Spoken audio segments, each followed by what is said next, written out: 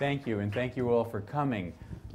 Mariché was a postdoctoral fellow at the Norman Lear Center, and the paper that she wrote, called The Future of Television, is the most popular download from our site. Really? Yes. Thank you for your invitation, for being here. I have to start with a confession. As I was preparing for my visit here, I found it challenging to keep track of all of the names of the new businesses in digital entertainment. Boxy, Roku, Vudu, Hulu, Lala, Miro, Vooz. In my linguistic bewilderment, I was reminded of the story of Babel. Out of curiosity, I went back and reread it. It was not what I recalled. I had remembered it as the story of a people who were punished because they tried to storm heaven and challenge God. What I found instead was a description of the first entertainment business model in the history of the world. Here are the verses where the people of Babel describe their project. "We can bring ourselves together," they said, "like stone on stone. Use brick for stone, bake it until it's hard. For mortar, they heated bitumen. If we bring ourselves together," they said, "we can build a city and tower, its top touching the sky, to arrive at fame. Without a name, we're unbound, scattered over the face of the earth." Their project is to achieve fame, a name. Babel, the first brand in history. The tower will be visible from far, far away. It will capture the attention of the world. It will advertise the genius of the builders. People will marvel, how did they do it? The answer is what the Greeks called techne, craft, and what we call technology. They knew how to bake bricks, how to cement them with hot bitumen, how to design a structure that would not collapse of its own weight, how to manage a huge workforce. If we build it, they will come. And if they come, they will spend money. Here's the business model. The company is Babel Inc. Its product is the tower. The tower is marketed to the audience. The audience's attention is monetized. God, of course, was not pleased. Not because humans wanted to storm the heavens. That's not in the story. It's because the humans wanted fame, a name. And in God's kingdom, there was room for only one name, one star. So he destroyed the project, not with an earthquake or a fire, but by destroying their communication. He baffled their tongue. If they can't network, they can't be in the attention business. Now, let's fast forward about 5,000 years. Another brand, visible throughout the world, monetizing attention. Before I went to USC, as Mariché said, I spent 12 years in Hollywood at Walt Disney Studios, first as an executive and then as a screenwriter and producer. Before that, I was a speechwriter in presidential politics, but that's another story. My years at Disney, from 1985 through 1996, marked the end of the analog era in communication. I didn't know this at the time, of course. All stories are easier to tell in hindsight. The digital era that succeeded it is still unfolding, but today it seems almost safe to say that if you can imagine a technological innovation, it will one day exist. In fact, to glimpse the future of communication, it is not necessary to imagine anything. Professor Castells put it this way: the technological possibility of a global, quasi-ubiquitous wireless broadband network already exists, thereby increasing the potential for multimodal communication of any kind of data in any kind of format from anyone to anyone and from everywhere to everywhere. It is the users of that broadband technology that I want to focus on. In the context of entertainment, they are the people formerly known as the audience. I want to look at what happened when the analog audience became what Professor Castells calls the network society. I'm going to call them the digital audience. It's a misleading term, I know. Audience is too passive a word for producer consumers. So forgive me for using it as a shorthand for who they or we are. The story I'm going to tell is this: the dramatic transformation of the audience from analog to digital has forced an equally dramatic transformation of the entertainment industry's business models. I'm going to look at two businesses that have already been devastated by that transformation: music and newspapers. And at two other businesses, movies and TV, that are desperately trying to figure out how to prevent what happened to music and newspapers from happening to them. So who is this digital audience? How do they use media? The digital audience is interactive. Once they were the object of communication, now they're also the subject. The digital audience is creative. The consumer of content is also the producer of content.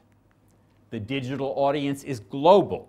I will be speaking about the US entertainment industry, but of course the media ecosystem is worldwide. The digital audience is autonomous. As Manuel and Imatubea discovered in their study of internet users in Catalonia, the digital audience says, I am in charge of my attention, not you. The digital audience wants choice. I construct my own basket of media content. I am the curator, the editor, the bundler, not you. The digital audience wants convenience. I will get content when I want and where I want, and I will consume and produce and interact with media when I want and where I want. The digital audience is social. One-to-many mass communication has become, in Manuel's formulation, mass self-communication. I would add that participation in social media has become a form of entertainment, no less captivating than movies and TV.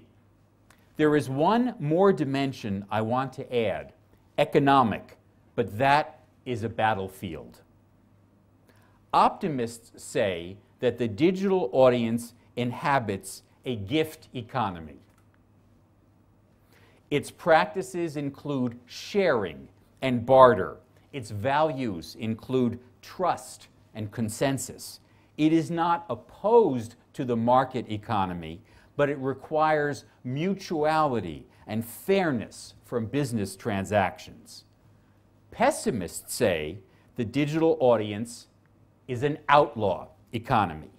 It violates copyright, steals content, and seeks revenge on what it regards as greedy corporations. In the middle are the anthropologists. To them, it's a tribal economy, a matter of culture. As Spain's Minister of Culture says, traditionally in Mediterranean countries, it's hard for people to understand that immaterial things can be worth as much as material things.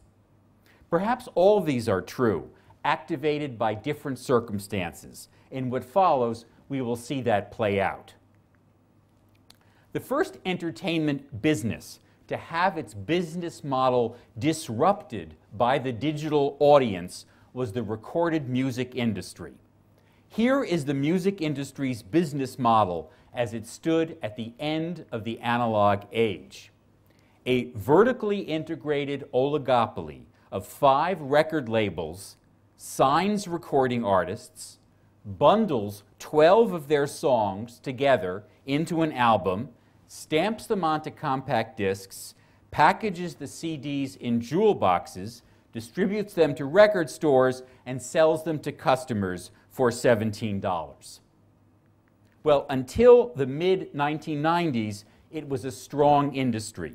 Selling CDs was a high marginal profit business, and the labels controlled the distribution chain. But then MP3 files began spreading on the internet in 1994. 2 audio players, Winamp and MPG 123, were released in 1997. The Rio portable music player came out in 1998. These technological developments transformed the audience. If the music industry had listened to its newly digital audience, it would have heard this: I want choice. I don't want bundled albums. I want individual songs.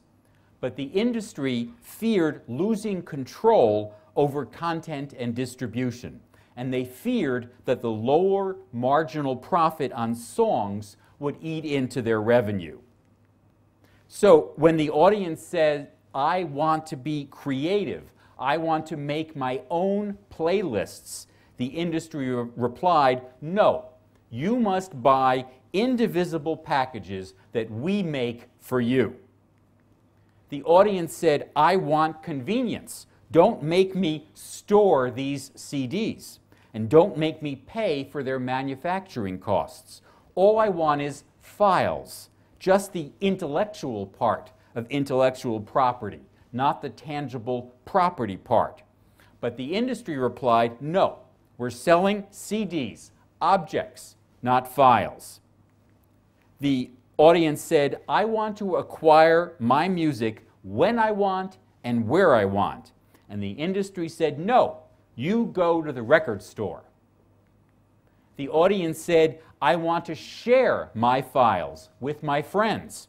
And the industry said, do it and we will prosecute you. And so the music industry could not have done a better job of driving its customers into the arms of Napster when it came on the scene in 1999.